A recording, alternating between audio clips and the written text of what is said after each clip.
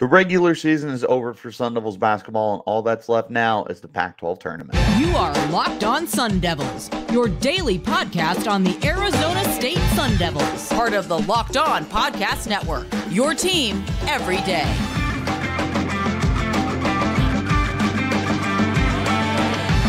Welcome back to the Locked On Sun Devils podcast, part of the Locked On Podcast Network, your team every day. My name is Richie Bradshaw, and I will be your guide for everything Arizona State Sun Devils. Thanks, as always, for tuning in and making us your first listen of the day. Wherever you're getting your podcast, hit like, subscribe, and turn on notifications so you get an update whenever we post new content. Stay in touch with that content by following me on Twitter at RichieBrads36 and the podcast as well at LO_Sun Devils. Ladies and gentlemen, this is the last Sunday that we will have talking about Sun Devils basketball, as the team is done with their regular season, mercifully, might I add. And at a minimum, one more game remains. And in reality, it's probably one more game, which will be Wednesday in the Pac-12 tournament against Utah. The Sun Devils finished 11th in the total standings for the Pac-12, and yeah, it was an ugly season. This was from start to finish, and we still have at least one more game, but this was just a bad season. And there was a lot of stuff that went wrong for Arizona State, and it was absolutely highlighted in these two games against USC and UCLA. Let's talk about the USC game first. USC, there were a lot of moments where I felt they should have been able to pull away with this game. But the problem was USC was just shooting hot. They went 12 of 24 from deep, 45.8% from the field, and they made 25 of their 30 free throws. As per usual, ASU was out-rebounded in the game pretty considerably too. 32 rebounds for the Trojans, 22 for Arizona State. It was pretty much what we're accustomed to seeing. It wasn't anything that is different for ASU. And, I mean, there were some strong performances. I mean, Jose Perez put up 25 points. He actually went a perfect 11 for 11 off of the foul line. Frankie Collins had a decent little game for himself, 11 points. He did, unfortunately, foul out towards the end of the game, and that was when you knew. You were like, yeah, no, this game's done. We're not making a comeback. Once you take the best player off the court for ASU, it's over. It's done. Signed, sealed, with a stamp on it. ASU had every opportunity to win this game, and they didn't. And again, that was just something that we have seen from this team all year, and the same warts came up in this game. And outside of Jose Perez and Frankie Collins, it was a strong night from Adam Miller, who was able to shoot 50% from the field. He put up 18 points because he got on the foul line 10 times. ASU was very successful in getting to the foul line, and they were actually very successful in converting their fouls. They went 22 of 30 on the line. It wasn't something that we have seen from this team. They are not a program in 2023-24 season that was able to make the most of those opportunities. They didn't make their free throws, and it cost them a lot of games. This was one of those games that would have been closer if you had made, I don't know, 80% or something like that. But for ASU to be able to make 73.3%, that's a huge win. And to have such good performances from Jose Perez on the line, 11 for 11, Adam Miller, 7 of 10. Even Frankie Collins went 2 for 2, which he's probably the worst free throw shooter on this team right now.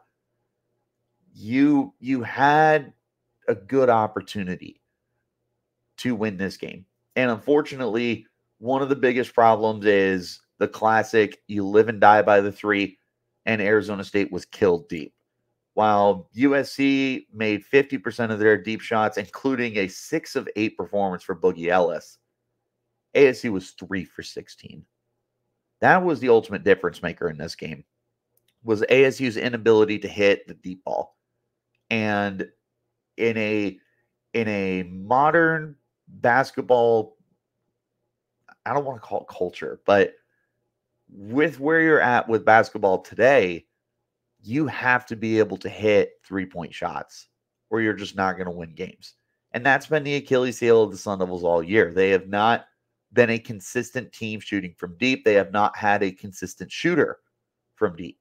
They've had guys who aren't afraid to take those shots like Alonzo Gaffney and Adam Miller, but neither of them are super duper effective in it. And that's where you just got killed. And in this game, it's where you got killed. Adam Miller was 1 of 5 from deep. Jemiah Neal was 1 of 4. Frankie Collins was 1 of 3.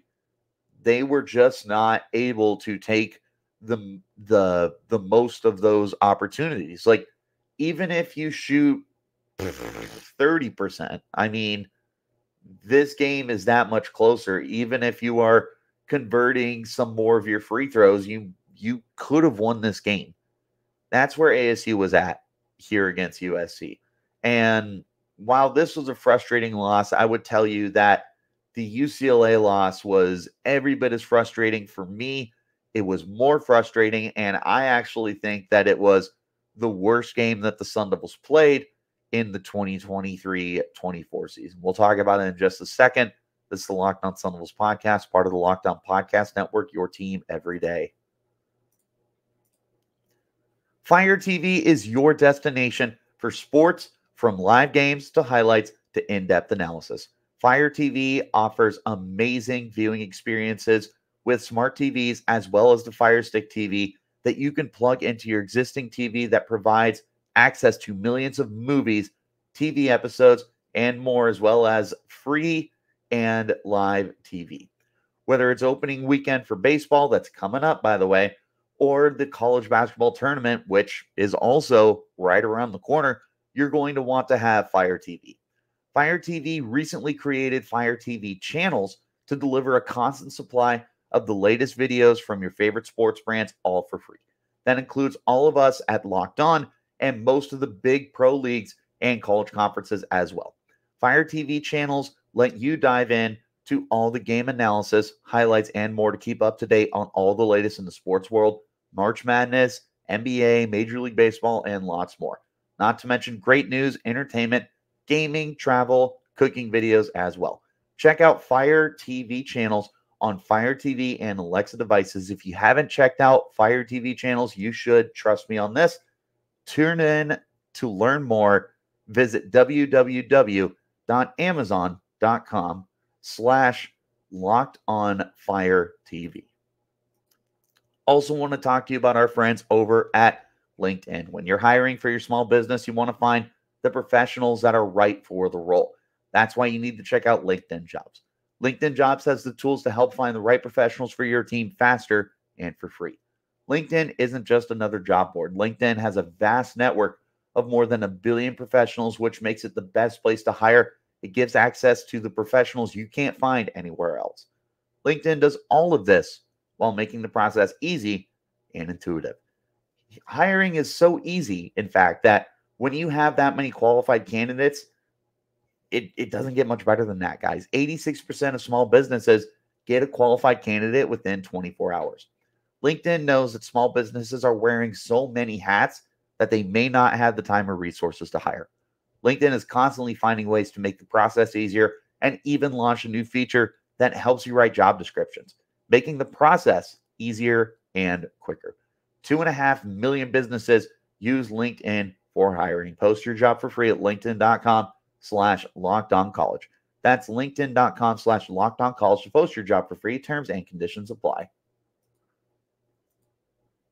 Again, I appreciate you guys for tuning in and making us your first listen of the day. Wherever you're getting your podcast, hit like, subscribe, turn on notifications so you get an update whenever we post new content. Let's wrap up today's conversation, taking a look at the UCLA game and what I said was the most frustrating game of the year for the Sun Devils.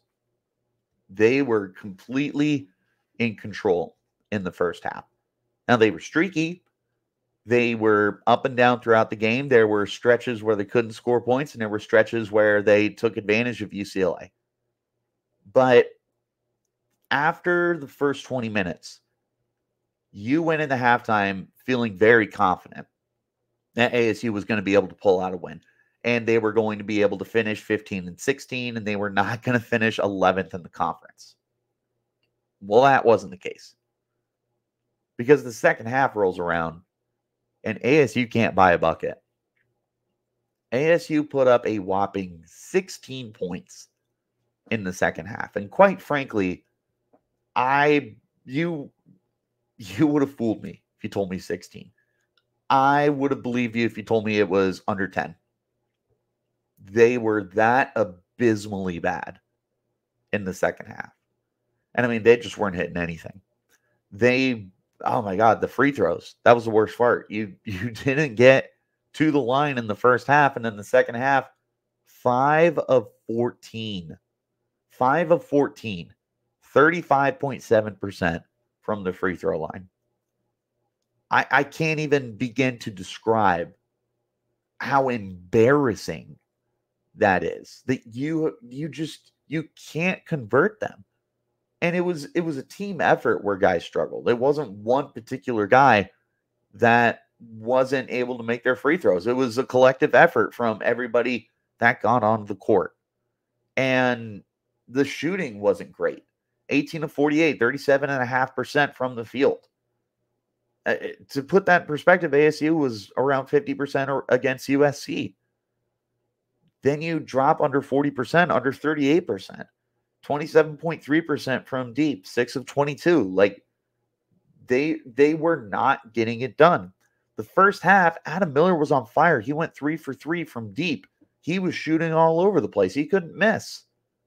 He proceeded to miss 8 more three-point attempts. He went 3 of 11 from deep, 5 of 16 from the field.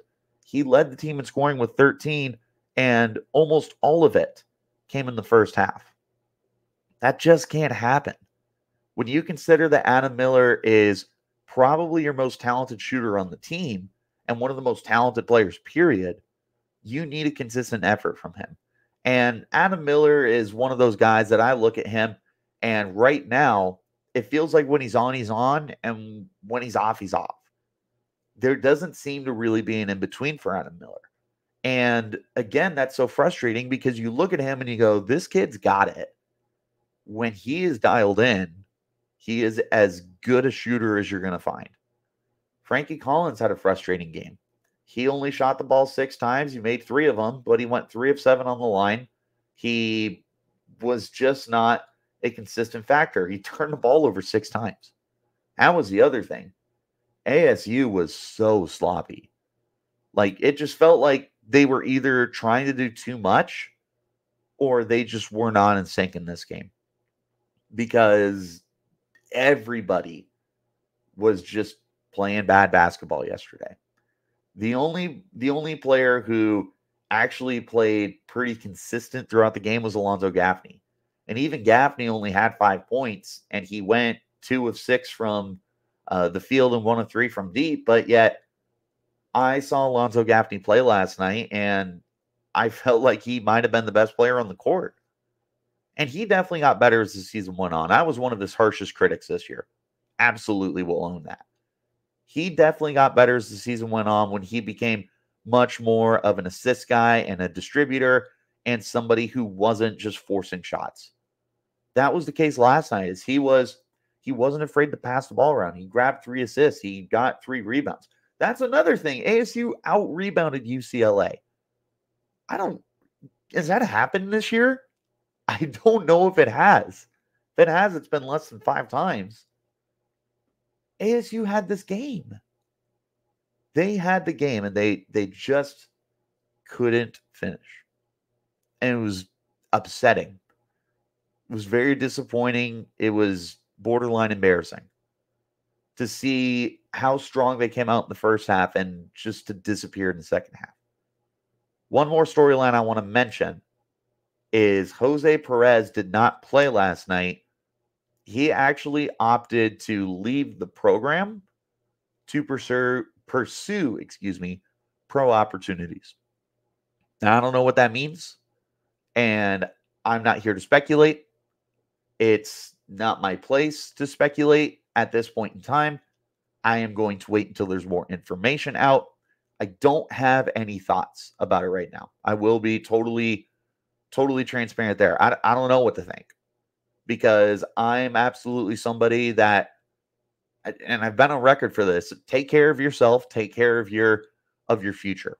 So when it comes to football, sit out bowl games. I don't care. Like, you need to take care of yourself before you worry about meaningless games. And that may have been Jose Perez, as he looked at this as a meaningless game. And he wanted to just start preparing himself for his future, whether that's in the NBA or whether that's anywhere else. There's tons of opportunities for him as somebody who does play physical and somebody who's able to play and initiate contact. And you don't have a lot of players who play as physical as Jose Perez does. So I think there is a potential future for him. But as far as this goes, I don't have any thoughts right now. And as the situation unfolds, I'm sure we'll get some more information, and then I'll be able to come up with more concrete, not ideas, but I'll have more concrete thoughts about the situation. But right now, I got nothing. You got to wait and see what happens. But did you guys watch the game last night? First of all, there were some good UFC fights. I know that. What did you think of the regular season finale for the Sun Devils and what ended up being the final regular season game of the Pac-12 tournament? Let me know what you think. Let me know if you're going to watch the game on Wednesday against Utah. As always, I appreciate you for tuning in, making us your first listen of the day. A special shout out to my everydayers who are here every day. Wherever you get your podcast, hit like, subscribe, turn on notifications so you get an update whenever we post new content. One more time, I appreciate you guys for tuning in. There is just one more game for Arizona State Sun Devils basketball. Hopefully, they can make a run. I'd still love to make a tournament and somehow win everything, but there is a minimum of one more game. I encourage you guys to give the players your support. Even though it's been a down year, they still deserve all of the love that you guys can provide for them. So hopefully I'll see you guys to talk about some more basketball later this week. Until then, you keep it locked right here on Locked On Sun.